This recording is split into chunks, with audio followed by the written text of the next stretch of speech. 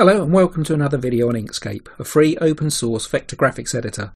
To learn where you can download a copy and how to use it, click on the link in the top right hand corner of the screen. If you find this video helpful, then help us by giving a like and subscribing to the channel. Remember to hit the bell icon so you're notified when we release new videos.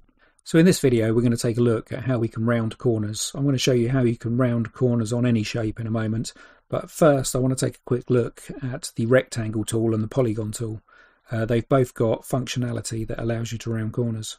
So if we go to the rectangle tool and drag out a rectangle, it provides you with two different types of handle. We've got the square handles, which are for rescaling your rectangle, and you've got a round handle in the corner. If we pull down on the round handle, it puts a nice even radius on the corner. If you wanted the X and Y dimensions to be slightly different on the rounded corner, you can also change it by pulling out the second circle. This function affects all four corners at the same time.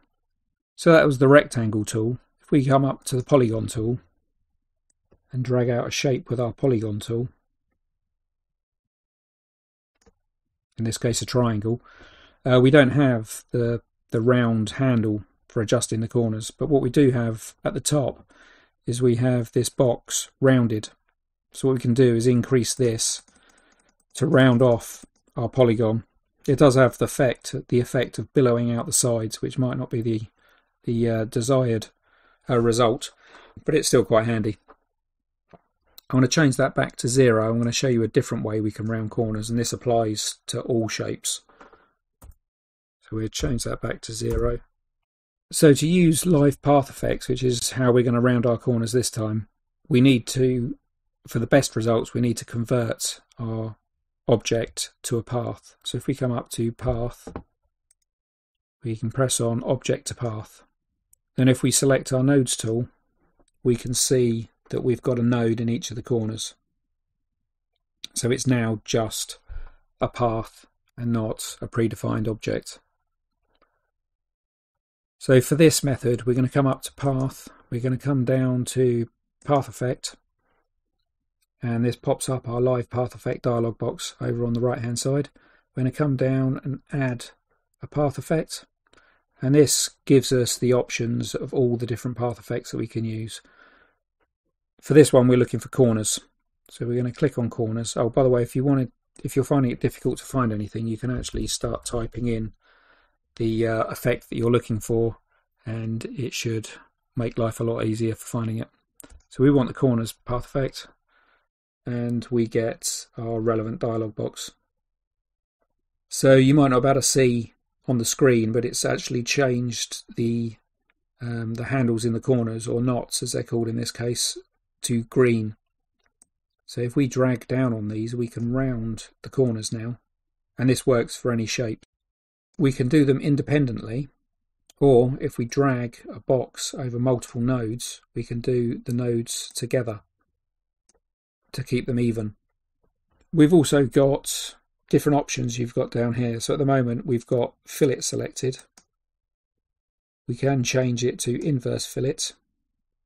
We can change it to chamfer, or we can change it to inverse chamfer. At the moment we've only got one step, so the chamfer is one step, so we've basically got one side to the chamfer. If we increase that to 2, then when we do chamfer in inverse chamfer, you can see the difference. So at the moment it's affecting all of the corners at the same time. What we can do is come down to change only selected nodes. So if we click on this one, now when we change our chamfer or fillet, it just changes the corners that we've got selected at the time. So another way we can do it is if we come up to a corner that we want to change, we can come up, we can hold down shift, we can click on one of the knots, up pops a modify fillet chamfer dialog box, and you can change things here. It doesn't instantly change when we use this way, so we might want to return it to a chamfer, and we'd change divisions to 3, and then when we press modify, those changes will take effect. Or another way we can do it is if we hold down Control and then click on one of the knots, you can cycle through the different settings. So another thing we can do, instead of using the position of the knots to change the corner, the radius on the corner, we can also use radius. So if, for example, we stuck in 40 up here, we can round the corners. So we've now got a radius of 40 pixels on the corners. So the radius function is particularly good if you wanted to use it on, say, a triangle with uneven corners. If you move the knots to adjust the corners, you won't get the same radius. But if we use radius, so we need to, down here we've got a tick box that says use knot distance instead of radius. So we'll untick that. Now when we increase the radius on our corners, the circle radius that's used to round off the corners is now the same on all three corners. So the last thing you need to know about this path effect is if you want to set this path effect so you can just manipulate your shape as you normally would. If you go up to, hold on, let me get the selection tool, we select our triangle, we go up to path and then object to path. Now we get our nodes tool, you can see that all the nodes are individually set and we can change it as we would have done before using the path effect.